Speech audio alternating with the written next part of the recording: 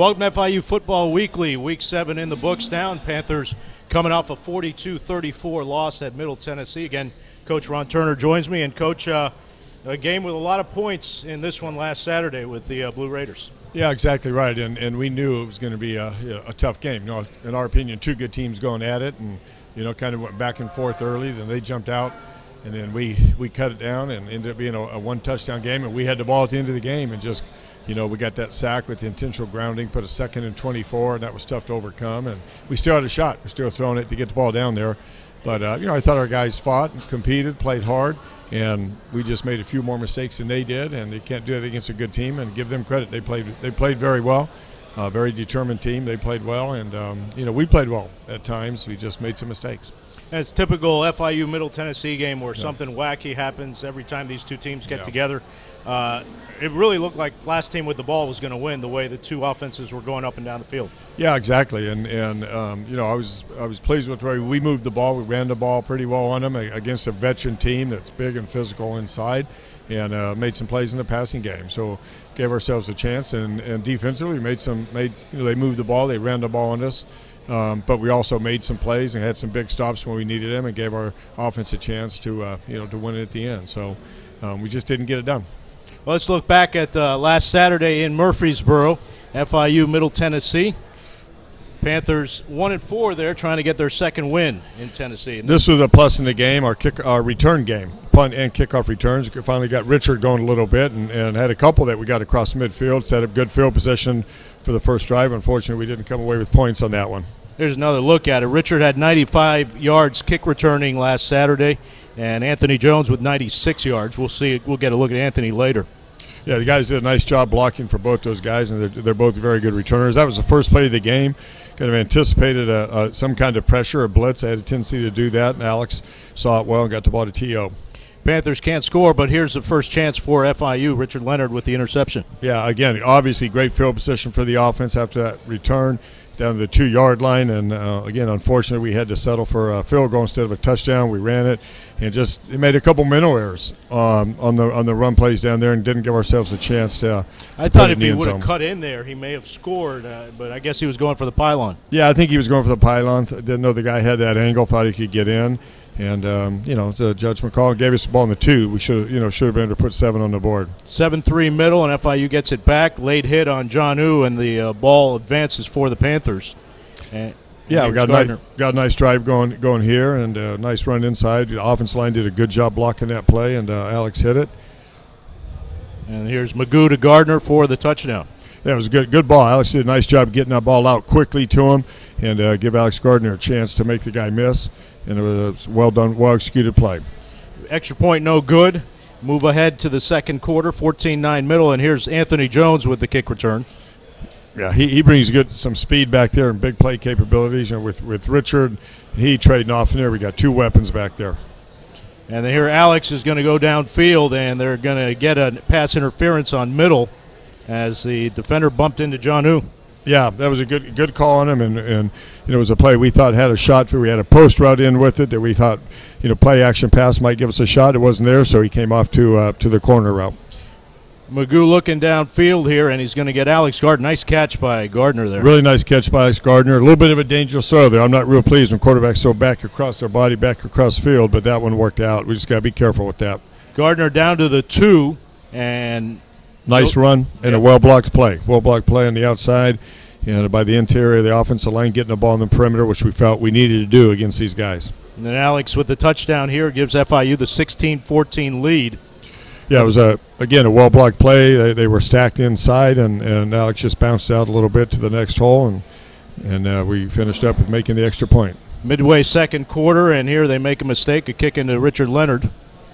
Yeah, he did a good job, and the guys blocking for him did a nice job. And all he needs is a little bit of a seam, and if you give it to him, then he can do the rest. And it's again 2 of them we got past midfield. To the 48 of Middle Tennessee, Leonard returns it here to set up the Panthers with good field position. Yeah, that's you love that in the return game. You can get big plays there. Offense has good field position. They're going to score a lot of times on it. Thomas Owens getting involved. 10 catches, 118 yards for him, and a touchdown. Yep, he's playing well. He's playing really well. Had a nice play on that comeback route, and right there showed his toughness, taking a hit, and hold on to the football. He's been doing that. He's physical. Gets it down to the 2. FIU penalty comes back because of the holding, and then here the pick by Magoo. Yeah, we threw the interception. The ball was a little bit high off the fingertips of T.O., and it was wide open. One I know we'd like to have back because we had an opportunity there. Move ahead to the third quarter, 28-16 middle.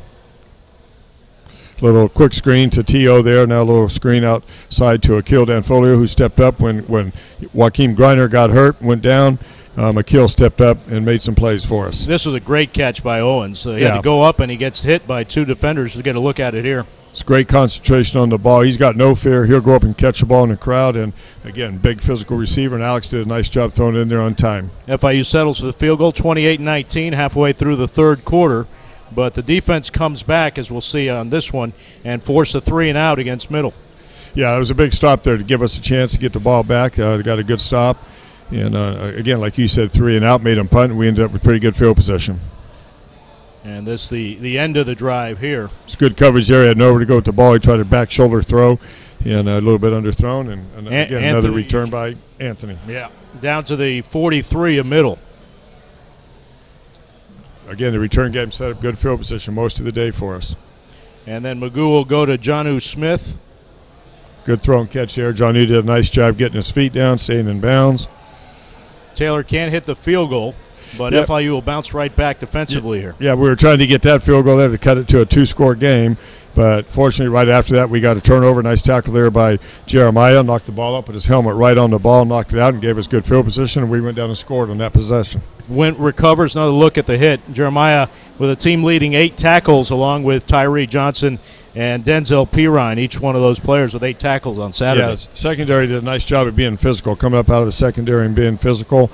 And you don't see that a lot of times from corners. That's a really good play by Jeremiah McKinnon right there. Gave FIU great field position, and this will lead to another FIU touchdown. Magoo will hit Dan Foti, who had a career-high 6 catches for 48 yards. Yeah, it was a big one there. 3rd down, 2-man coverage, pretty well covered. Alex threw a nice ball, and Akil made a nice catch on it. And then Jonnu will get it closer, and here Magoo will sneak it in. Yep, a nice sneak there. He did it on 3rd down, didn't quite get in. I thought we were in. I don't know. I'm not sure how they didn't call it in. So we came back with it the second time. And the penalty declined because of the touchdown, and then you're going to go for 2 here, and they'll find Jonnu in the back. Yeah, it's a nice play. It's the same play we ran earlier where we hit Alex on the touchdown. This time they covered that, and Alex Magoo did a really nice job of reading it and coming off to the number 3 receiver, actually. Clinton Taylor getting involved, and then Jonnu Smith again. Tight ends are obviously always a big part of what we do in the passing game and get them involved. And when Greiner went down, again, Akil stepped up, and we continued to use the tight ends. Owens with his touchdown in a 7th straight game now. That's a very nice catch here. You can see pass interference. The guy's all over him. Oh, yeah. And Alex laid it out. We always tell him, keep the ball wide. We have a chance. A great concentration by T.O. That makes it 42-34. Again, the defense going to come up big in the fourth quarter with another 3-and-out to give the offense another chance. Yeah, got the ball back for the offense, and unfortunately we weren't able to go down and put it in the end zone. But defense did a really good job there getting a stop when we needed it. Panthers have one last chance to come back, but the drive's going to come up short, and that'll wrap up the 42-34 ball game. Yeah, we kept fighting to the end. Unfortunately, like I said, we got that sack, and intentional grounding set us back, and it was difficult to overcome. We had a chance and just didn't make the plays down the stretch. But our guys played hard, and we know we got a good football team. We lost to a good football team, and we'll bounce back and get ready for this one against Old Dominion. Still got 5 left on the schedule. Obviously, the goals of a bowl are still there. Goals of a championship are still there. So you just got to keep playing, I guess. No doubt about it. No doubt about it. We know, it's a tough schedule, tough conference. We lost that one on the road, and we come back home against Old Dominion, and we just need to focus in on ourselves and get back on track and get the next win. We'll take a quick break and come back and look at the Monarchs, FIU's homecoming opponent, this Saturday from FIU Stadium. Conference USA has a history of greats. But being great is not limited to athletics. Be authentic. Be determined. Be proud. Be dynamic.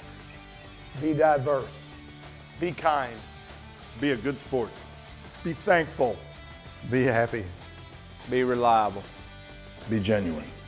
Be the next great in Conference USA history. Be the next. Welcome back to FIU Football Weekly. Lars Coote joins me this week. Lars, coming off the 42-34 loss at Middle. They got 200 rushing yards. What do you think you guys could have done a little bit better defensively? Well, up front, we could have put more pressure, filled our gaps a little bit better, got more penetration. That's what hurt us the most from watching film. It's just we didn't fill all the gaps that we were supposed to fill. We had big openings. So we have to, this week in practice, we just have to work on that and fix that problem. We shouldn't have an issue anymore. Well, it doesn't get any easier as far as the running game goes this week because Old Dominion comes in, 38-35 loss last year up there.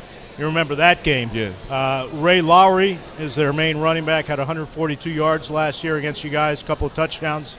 So I guess the focus is probably stopping the run first with Old Dominion. That's always one of our top goals, to stop the run and then to get the ball. That's secondary, We were talking off camera how their quarterback situation is a little bit like last year's game at UTSA where Austin Robinson comes off the bench and provides a big running threat.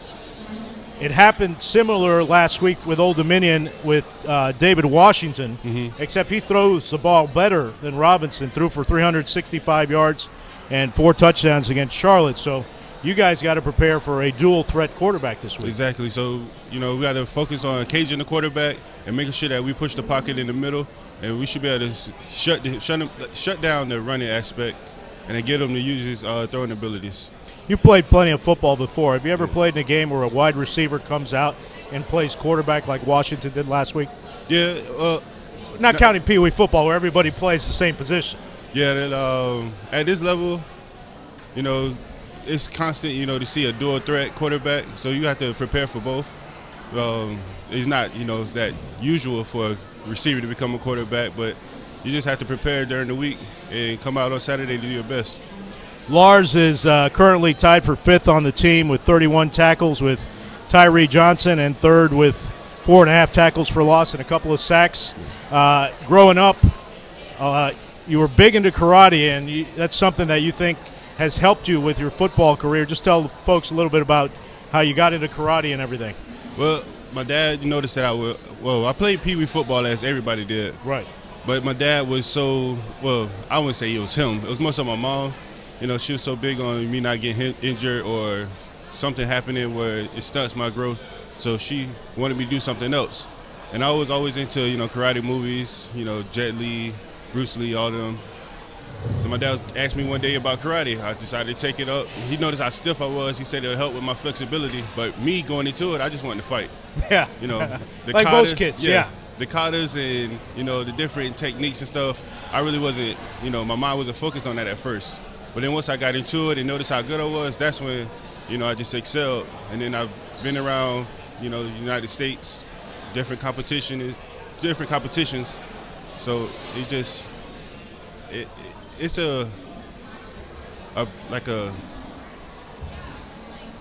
something that anybody could do that'll help you in every aspect of life. Yeah, because there's a lot of athleticism involved with karate, and that's helped you also in football. I mean, obviously when you were a little kid, you don't notice, maybe this will help me with football. Yeah. But as you've played more and more, how has karate helped you with football? It helps you with your hand-eye coordination, helps you, focus, help you, control your emotions, mentally out on the field, because, sometimes your aggression can get the better of you. And, playing a game of football, that can hinder you more than it actually help you. So you have to be able to turn it on and off. You have that switch. Yeah, it allows you from, not getting that personal foul late hit with that discipline. And you're a black belt, right? Yes, correct. Okay. And, tell folks also, I mean, I was guilty of this when I first met you, when you first got to FIU.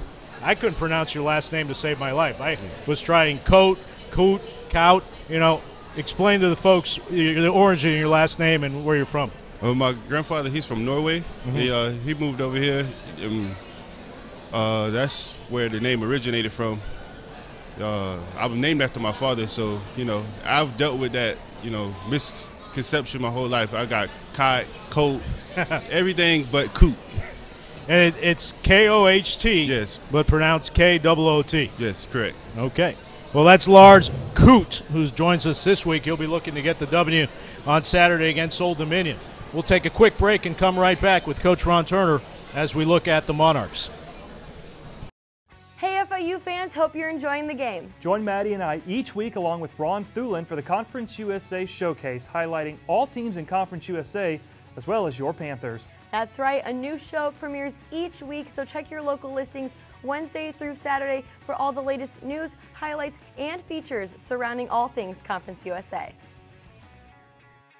Welcome back to FIU Football Weekly.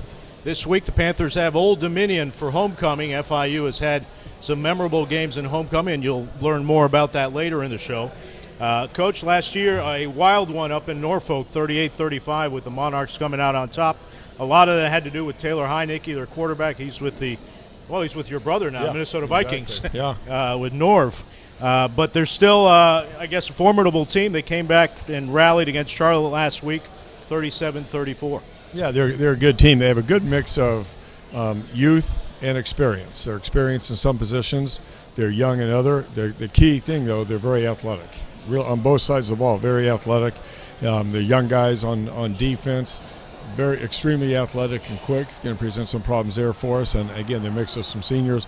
Offensively, they can run the ball. They spread you out. They want to run the ball, but they complement it with a very good passing game. So they can beat you either way. Last week they fell behind by 2 or 3 scores, made a change of quarterback. He came in through for well over 300 yards and had a nice comeback win last week. So it's going to be a tough challenge. They're a good football team, well coached, and very athletic.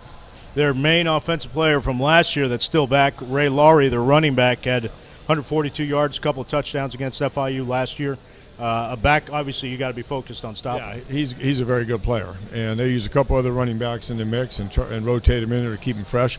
But he's second leading rusher in the conference, so he's a good player. That's where it's all going to start. We have to stop the run. We didn't do a very good job of that last week, and we've got to stop the run this week, and everything goes from there. And quarterback-wise, I guess you got to prepare for both guys. They brought in David Washington to replace Schuler Bentley last week. We were talking off camera how it's maybe a little bit of UTSA where you didn't expect the guy to come in, but now you've seen him one game against Charlotte. Yeah, and he's very athletic, and we're assuming he's going to be the guy they start. Right. They brought him in and gave a spark to that team, and a big come from behind win. He can beat you with his feet. Very athletic, very fast, but he's also can throw it, throwing for over 300-something yards. So big play type guy with his feet and with his arms. So it's going to be a big challenge for us, and we don't have a lot of film on him to study. So it's really one game. He started the game at wide receiver. Played the first 3 or 4 plays at wide receiver and ended up going to the quarterback. What did you see from them defensively? I know they had a tough stretch where they lost to NC State, App State, and Marshall, a combined 114-21. Those are 3 good teams. Well, what have you seen from the Monarchs defensively? Well, I see a team that, again, they've got some youth, they've got some young guys playing, and I see them. They've gotten better each week, and I see them playing much better right now in a very athletic team. So they're good in the secondary. Got some corners back and safeties back from a year ago. And the biggest thing, like I said, is they're athletic. Well, we'll step aside for a moment and take your questions on Twitter for Coach Ron Turner after this. At Conference USA, let's be the definition of a good sport. Conduct and attitude. Considered as befitting. Participants in sports. Especially fair play. Courtesy. Striving spirit. Conference USA has a history of good sportsmanship. Enjoy the game. And be our next good sport. on and off the field.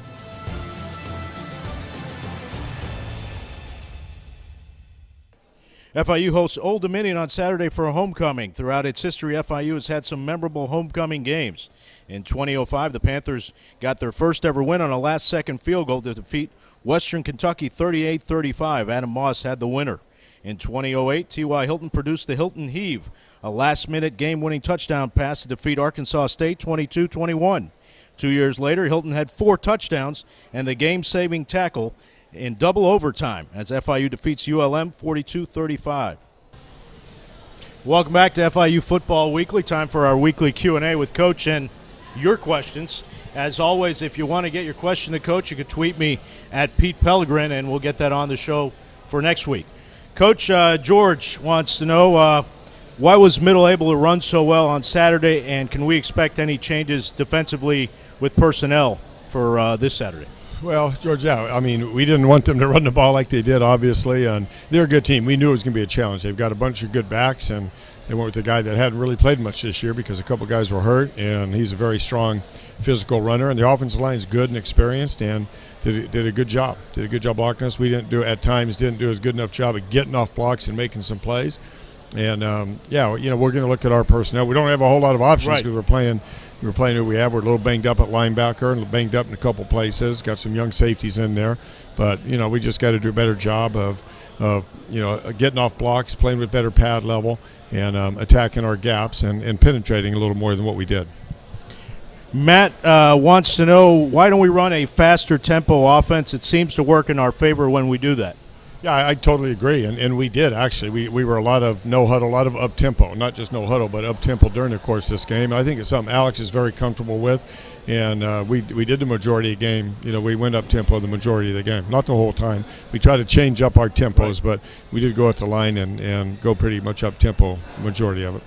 Okay, our final question from Andres. He wants to know, will we be using Anthony Jones primarily as a running back, or will we see him more at receiver? He says that I think he can make some plays happen at receiver. I think he can make plays anywhere. Yeah, he can make plays anywhere. He makes on kickoff return and all that. So I think you must have been sitting in our staff meetings because we definitely have to get him involved more. We've been saying that. You hired we a haven't coach done named it. Andres? Yeah, he might have been in there. And we have we got to use him. You know, we got to get him in there more. And he's at running back primarily right now, and that's where he's going to stay. But we're going to do some things, put him in the slot, and do some different things with him. We've got to continue to get him more involved. Well, that'll do it for this week. FIU takes on Old Dominion this Saturday, 6 o'clock, FIU Stadium. No TV. You can watch it on Panther Vision at FIUsports.com. Until next week, for Coach Ron Turner, this is Pete Pelegrin, wishing you a good week.